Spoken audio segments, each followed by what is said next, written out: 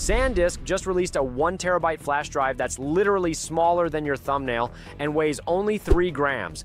It's called the Extreme Fit USB-C, and when you plug it into your laptop, it lines up almost perfectly with the edge of the device. It basically disappears.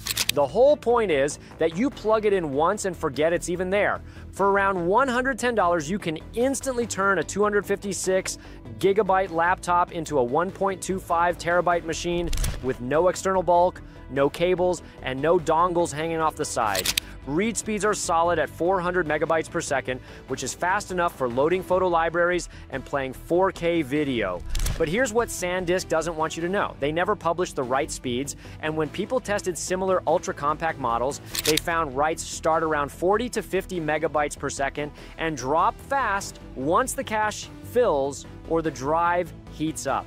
So this isn't for video editors or anyone doing heavy file transfers. It's built for one specific use case, expanding the storage of devices that can't be upgraded internally. If you have a MacBook Air or an Ultrabook with limited storage and you just need more space for documents, photos, and media, this thing is perfect. Just don't expect it to replace a real external SSD.